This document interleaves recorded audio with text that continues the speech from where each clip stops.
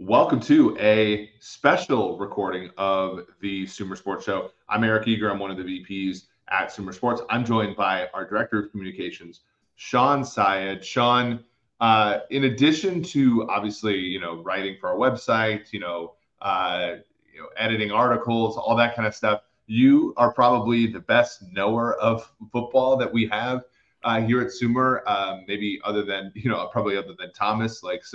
It's an awesome pleasure to be able to talk to you about something that has been new to the NFL maybe 5-6 years ago, kind of well ingrained into offenses now, to the point where I always question their efficacy, and those are run pass options. Run pass options, you could probably give a better definition than me, but they came on the scene in 2000, mid last decade, and now they're firmly ingrained in offenses. Shawn, when you think about RPOs, what comes to your mind? What's your definition of this dynamic?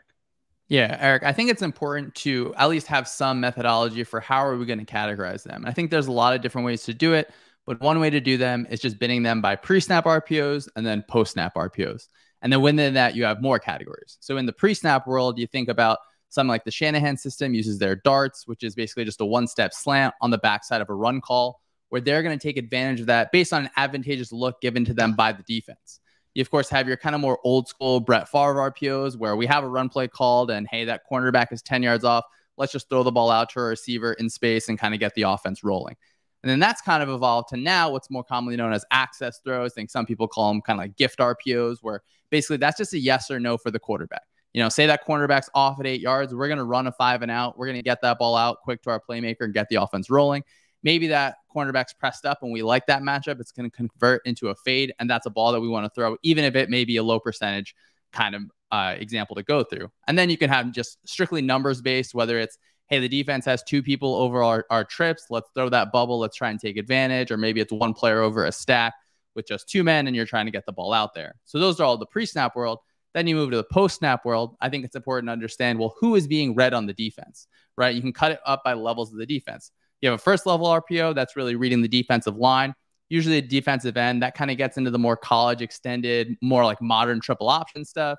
Then you have reading the second level. Those are the linebackers. Maybe you can include that kind of nickel apex defender in that, where the Eagles kind of got famous for that stretch looky play where they're running stretch, have a slant behind that. That linebacker can't fill the space inside and cover the pass. Let's go ahead and get yards off that.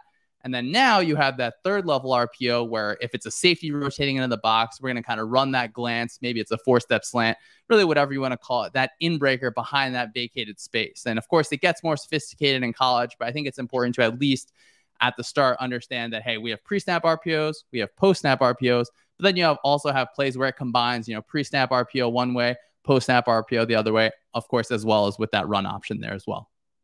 Yeah, that's so interesting. So there's so many different variations of it, and they're obviously evolving to what teams are doing. One of the things that Tej, Seth, and I noticed when we did our tracking data study of linebackers is that linebackers have sensed, even on just traditional play action stuff, but also against the run and against RPOs, have simply stopped moving as much. And so I think a lot of teams, like people I talk to in the league sometimes, are frustrated with their RPO game because it's sort of, you're putting a linebacker at conflict and the linebacker is just making a gamble that ends up being such that the offense does worse than they would have if they just did a straight up run or a straight up pass. And that's kind of where I wanted to get to, because I think when I looked at the data on this, it was a very classic case of Simpson's paradox, right? Where, an RPO run, if you just subset to runs, has better EPA, expected points added per play,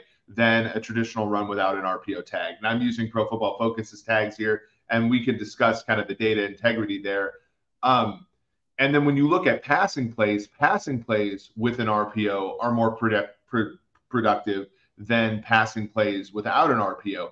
However, if you combine all the plays, so you group them back together, plays with an RPO are less efficient than plays without an RPO. And that's even true after you adjust for things like down and distance, like all that stuff.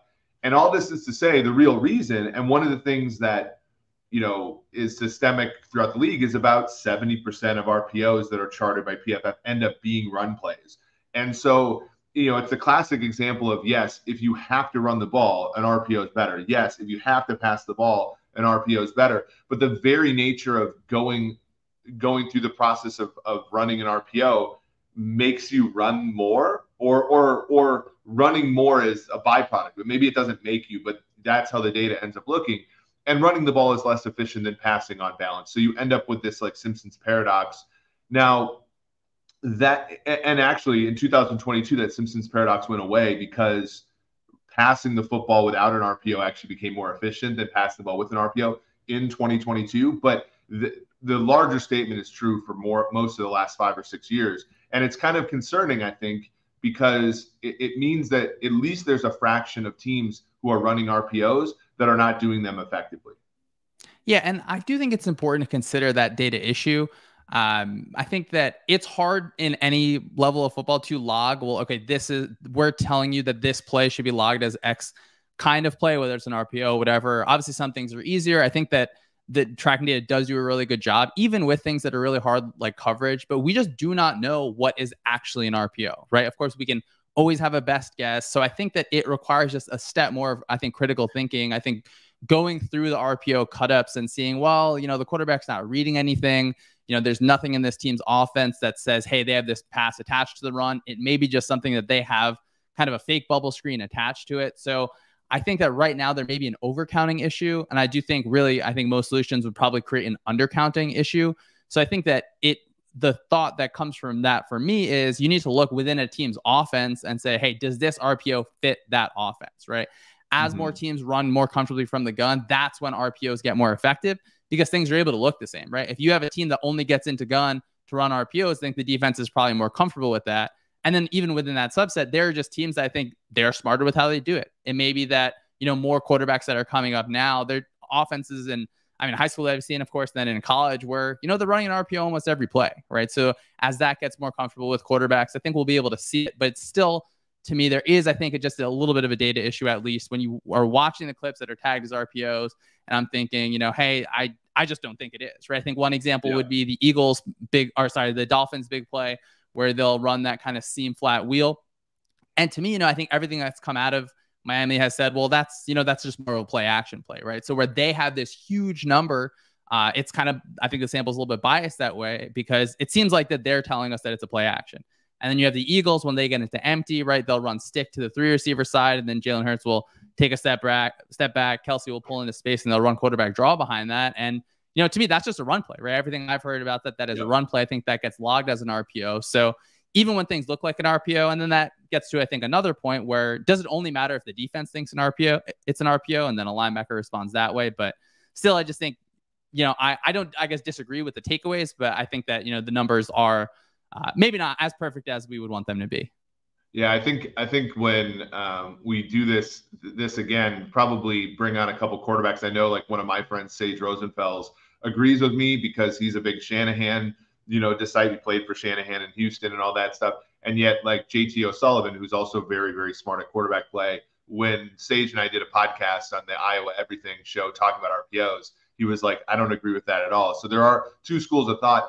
I do, but I do think it's interesting because, the last thing I want to ask you about is development, because, I think that if you're trying to develop a quarterback for the NFL game, let's say you're a college coach or something like that, is the RPOification of different levels of football, is that causing changes in how these quarterbacks come out of college?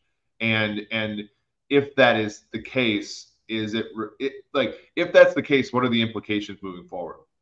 Yeah, I think that's a really complicated question that starts with, well, what is a college football coach's job, right? Do they see it as, hey, we need to get our players to the next level? Do they see it as, hey, we need to win games? But to me, in football, things aren't always just good or bad, right? It of course is going to have to come with context. And we're going to see more RPOs likely because more RPOs are being run in college. And so I think that offenses in the pros that do a good job of adapting to their player skill set, those people are going to succeed more.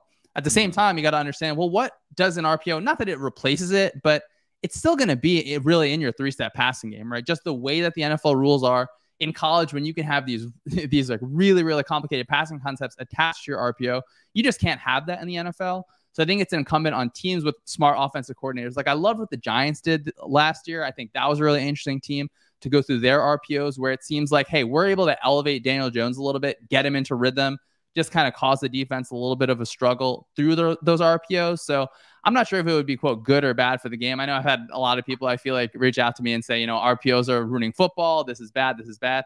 I do think it's awful for linebackers, right? Like I feel like they're treated so unfairly across football, but the RPO makes it so difficult on them.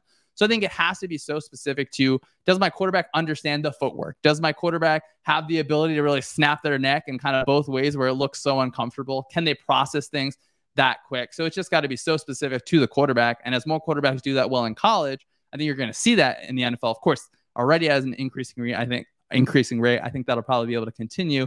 But, a quarterback still has to drop back, take those 5 to 7 steps and kind of deal that ball down the field. So it's just a part of their whole game.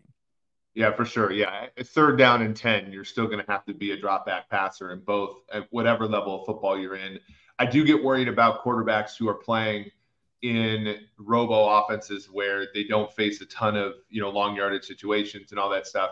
But to your point, like they're still learning how to process. They're still learning how to, they're still learning, skills that'll be necessary to play in the NFL. Even if, like, for example, with Tua Tagovailoa, the first 2 years when he was with Miami, even if it causes a difficult evaluation for people like me, when we're trying to play fantasy or handicap games and things like that. This has been a lot of fun. I just love talking football and kind of I think that sometimes us on the data side, we end up with a result and we think to ourselves like, this kind of makes sense to me because how I've seen it reasoned is like, look, if, for example, in an offensive lineman situation, they would just rather run block as opposed to having to worry about getting to the second level and getting called for a penalty. So maybe there's a little bit of timidness by them in RPO games. And then the quarterback situation where I think some quarterbacks prefer never to run any, and some quarterbacks believe them to be an incredible edge for an offense. And it was cool for you to be able to tell me